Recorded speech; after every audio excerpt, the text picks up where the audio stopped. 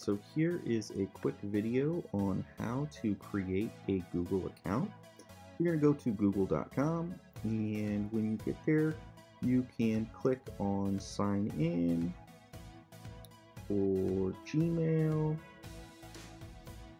either one of those, and you're going to navigate to create an account. So right here we'll click create an account, and you're going to enter your first and last name. So on this one we'll do how to. Then you're going to choose your username, which is going to be the name plus @gmail.com. Here we're going to enter a password.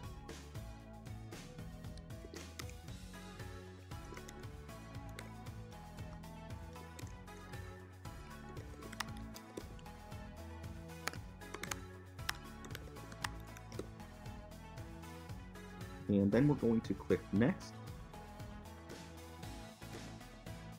Your passwords are going to have to match. And Google does this to make sure that you know what password you typed in. So it's pretty nice. Once you get your matching password, you then have to have a username that's not taken by someone else or that Google allows. So we're going to play around with that until we can get one.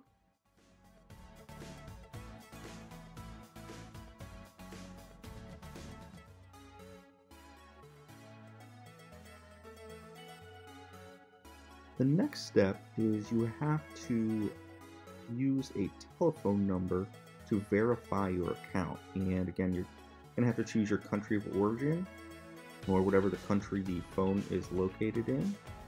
So we will enter a phone number here that we can verify with.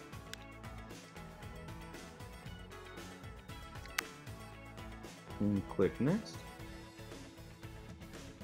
And then you'll see that Google is sending a verification code. So you're going to then enter the code here. Click verify. Then it's going to ask you to enter a recovery email address. You don't have to do that. As well as a birthday.